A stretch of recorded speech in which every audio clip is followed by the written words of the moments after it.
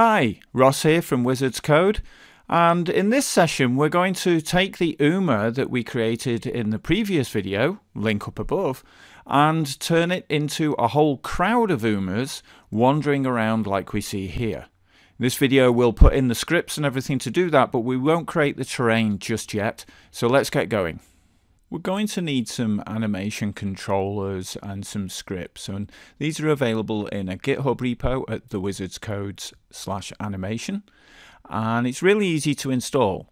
You just copy this URL here and then switch over to Unity again, open the package manager, which is under the window menu, and in the top left here you've got this plus sign and it can add package from a Git URL.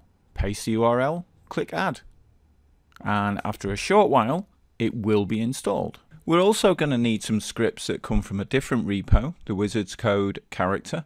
Exactly the same process. Copy the URL, go to the editor, open the package manager, click the plus, add package from Git URL, paste it in, click add. Okay, now we're ready to set up our scene. So let's create a plane to act as the floor for our UMAs to walk on. And let's just center that. Okay, good. We'll make it bigger as well, have lots of space for them to walk around in. So next up we need to add UMA. So we need the UMA DCS prefab and the UMA random generator character. There's another video I've done which goes into detail on these, link up above right now. So if you know what you're doing, let's expand the grid size to 10 by 10, put a grid distance of 2 and an offset of 0.5. Okay, actually I think I'm going to have a grid distance of 1. Now the UMAs that's going to generate need to have the Wander script on, which comes from the Wizards Code character package that we imported. So let's find that and drag it into an instance of the UMA dynamic character avatar LOD, which I'd added off screen here. It comes from the UMA getting started folder. So once you have that, you can create a prefab variant of it so it has your Wander script on. And we're going to name this, I think we'll name this crowd UMA. Ignore the other prefab variant here, that was from a test that I was doing earlier. So now we'll delete the version in the scene and go to our character generator and just drag our prefab variant into that. Hit play, and now we should see our UMAs wandering. Let's just click off that to get rid of the gizmos, and they're not wandering. Oh, I know why. I've not generated the NavMesh. So click the plane, navigation, bake. Actually, I forgot to tell it that the object is walkable. Now I can bake. Okay, that's baked. Hit play. Go back to the inspector. And there they go. They are now wandering, but they have no animations. So let's have a look at our animations next. Now the first thing we need to do is convert the NavMesh motion into animation parameters.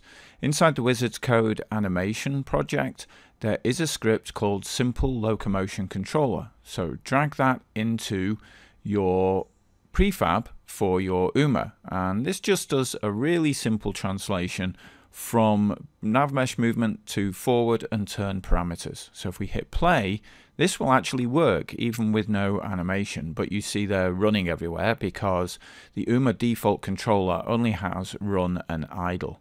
So what can we do about that? Well, actually, before I do that, I've noticed that quite a few of the people look weird.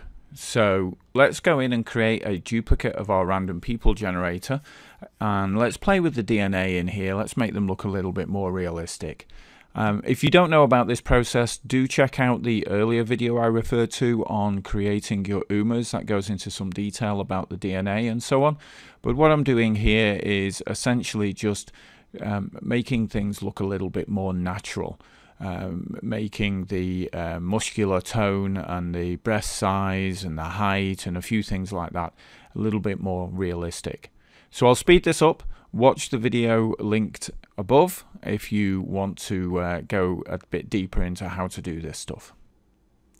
So now we've got that done, we need to have some animations, and we're going to use some standard assets animations. So these are available in the asset store, You can see here that it's standard assets for Unity 2017, but don't worry about the 2017. We're just going to import the animations from here. So when you've got the import package window, deselect everything and then find the characters, third person character, animations, and select that. That's all you need. So click import. So now we need to make those animations available to our UMA. And there's some utilities that help with this. So create a folder inside your project, call it animations. And then inside of there, create a animation controller, or more accurately, an animator override controller, and call it something like basic crowd animator. And with this, we're going to override a controller that comes with the Wizards Codes animations package. So click on the little target thing up here, type in humanoid. It's not showing up. We need to click this little button to have everything in a package show up. So basic humanoid controller. And now we need to drag our animations into this controller. So find the third person character controller animation folder inside standard assets. And let's drag these in. Start with the human idle, and then we don't have a run backwards, so we're going to use a run forward, but don't worry about that. In this, nothing's going to be going backwards. For the run left, we'll use the run turn. So we've got run left turn and right. Okay. There's no sprint animation, so we'll use the run again. For strafe, we don't actually have a strafe, so we're going to use this standing turn animation, which will work fairly well. Obviously, we would tune the controller to our animations if we were had lots of animations to work with. Final ones are walk, and just like before, we have backward and forwards. So these are going to be good enough. Remember, we're trying to do this with no expense whatsoever.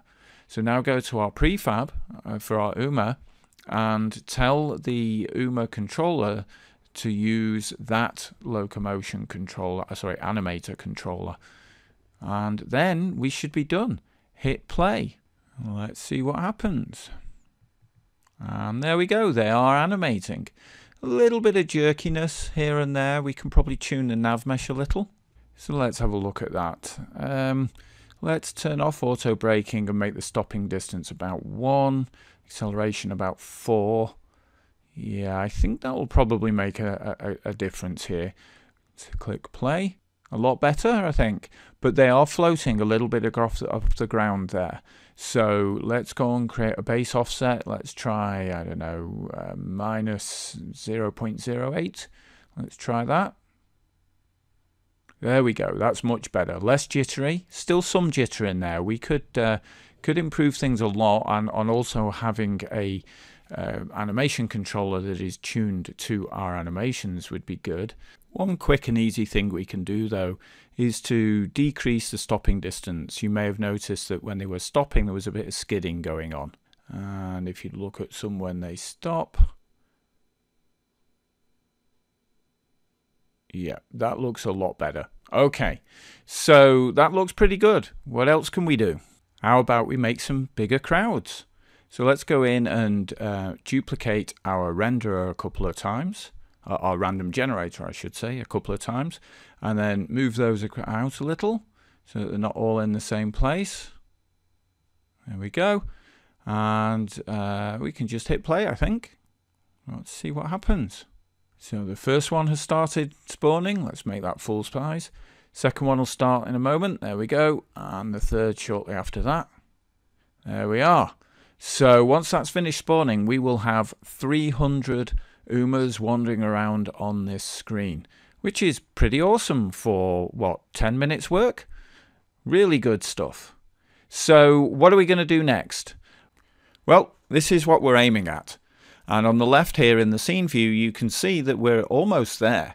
The only thing really that's missing at this point is the terrain and the trees and grasses and so on. So click that subscribe button. Click the notification bell. It'll be with you soon. Bye-bye.